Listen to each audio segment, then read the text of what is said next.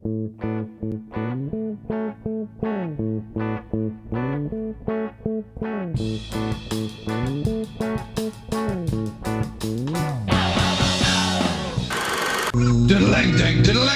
a kid, I'd been to his gigs at Bonebroke Hall and St Aidan's Church up near the Low Top. He used to have some strange sort of admission fees. Used to be slices of bread or boiled eggs. The hard-boiled eggs, a slice of bread and the sticks of celery. And if it was a hard-boiled egg, he wouldn't let you in with a soft-boiled egg. And you could even be caught with a forgery. If the entry fee was a white slice of bread, you'd get wrong for bringing a brown bread, you wouldn't get in. When he was making the album Anna Ford's Bum, we decided to give it a go of going down to ITN in London to try and meet up with Anna Ford.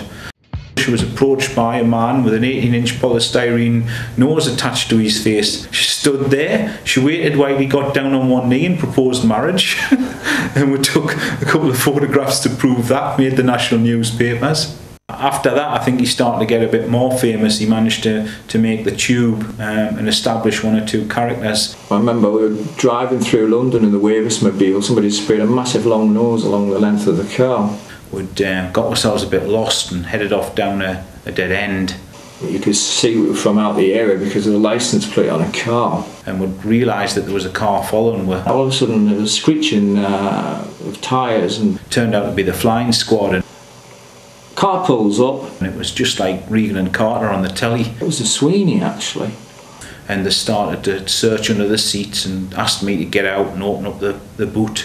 When I used to leave the area, I always used to have masks and stuff like that. And Wavis had a chair leg wrapped in Christmas wrapping paper. But he said, "Is it alright? We searched the back of the car." Looked in the boot, took one look at all the things that were in there and started saying, "Sticks and masks, son, you could get 15 years for this." I think I said the baseball bats were a Christmas present for my mother.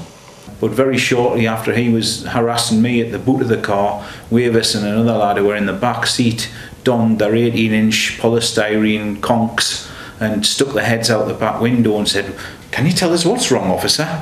At which stage I think he decided that we're pretty much crazy and there was no point in trying to pursue enquiries. Good plan. Right, you need to switch it off now. Anybody could have shot at Vietnam, and everybody did it, didn't it? Everybody had a go at having a go at the punk band. Like, start off actually in Heaven, Miss King's nightclub in Heaven, and it was a cellar. I remember. Now we thought, well, the business here, we're rubbishly after you, and we'd done the first gig, and we jumped around over and pulled the leads up the amps, and the PA caught on fire, and the singer over and blew it out. His amp was on fire. He actually blew the amp out, you know. Obviously, we had to finish it within 3 songs. Like, it was an absolute disaster. We thought, well, maybe this is a bit harder than we thought it would be. Like, and he said to the promoter. It basically written by myself. Will took it away, typed it up, set it all out on the fiddle, because his grandma was a secretary at Keppel Street Police Station. So whenever no one was there, then it was actually printed at the police station when they were out on a call. We were running photocopies off of the fanzine at the police station. That's where it was all printed at, free of charge. But the singer, the original singer with the Fiend, Kev, they said he was going to get Mohican, so we said we're going to do it for him, like. So we cut this Mohican for him, and it started there, went around the sale yard. So it's pretty hard to cut a Mohican, and we didn't realise it. Went around that, like, so it looked rubbish. So we painted it with yellow gloss paint. Then the punk scene started, and that changed things for me. Instead of being somebody who was an observer in music, all of a sudden I thought, well, I can do it. It was just, I guess, we wanted to be heard and jump up and down and say, I'm here, I exist. Well, it was just our life. It was like everything about it. We were just in it from the beginning. Definitely just pushing things to the alternative, trying to come up with something different. What the influence we had on each other. What came out, came out.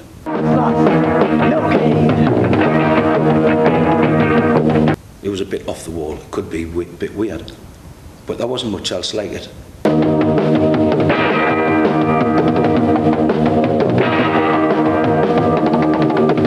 When you work with people who can be so productive and just come up with ideas, when you bounce off each other, that's the best part of the music. You don't have to sit for years and thinking, am I good enough? You just go out there. If they like it, they like it. If they don't like it, they don't come see you. The very first gig we played in front of 6 people.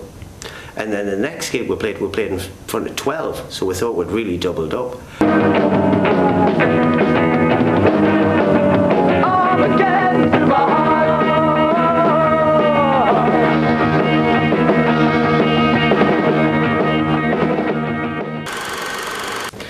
discovered a cine camera.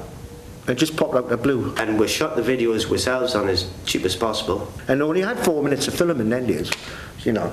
So bought a couple of rolls of film. I think the first video cost 24 quid. Used it, did animation, and just let our imagination rip.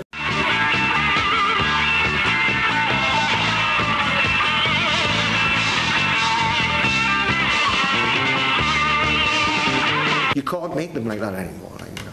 I won't even show one of them. The rest of my life, just hold me, hold me, hold me, hold me tonight. Just hold me for the rest of my life. It was a way out for what I consider to be working class kids. You didn't have to be a student at art school. You didn't have to be prolific in music. You could just bang a dustbin lid and you were away, mate. Well, me, Mency and Decker had known each other since we were kids. We used to hang out at the shops at Brockley Winds. It was yeah, Decker, I'm forming a band, and you were going to be the drummer, and I wasn't doing too much at the time. I thought, well, it'll be a bit practice. We used to rehearse initially in a youth club called Percy Hudson in Bidacor, and I seem to remember the first gig was there. I think we did a show for the kids. And we only knew 6 songs. Youth there, so we played the same 6 songs with 3 times. We found out you could hire the Bollocks Hall in South Shields for about £10 or something like that. And we had a big enough following by then to be able to do that. You used to get 200 or 300 people in. We used to play there regular. Well, that's when people started to sit up and take an interest. And then we'll go ahead and start writing, even like Mency, I mean, prolific songwriter. My lyrics mainly are just the easiest lyrics in the world to write, because I just write about what's happening around us, you know. You know, I think the rest fucking history after that, isn't it? Next thing you know, you're on fucking Top of the Pops. And we should have got on Top of the Pops with Angelic Upstart, because it got number 31, and it stayed in the chart a few weeks, but they just wouldn't have one. Top of the Pops, I remember it. We did Teenage Warning. I think it went to about 29 or something in the chart. We were on there once. Oh, it's just a horrible cold studio. It was like a warehouse with 4 stages in it, and there was only about 20 or 30 people in the audience. It was like nothing. There was no atmosphere, and it was just like playing a big warehouse. It was horrible. Really. It wasn't a nice experience. And the only good thing I'd done is I sang live, you know, and they wanted to write mine, but I wouldn't. So that was something. There was 3 big helps in my early days. Number 1 would have been John Peel. I actually played the Little Towers when nobody else would, because I believe it got banned. And then Phil Sutcliffe.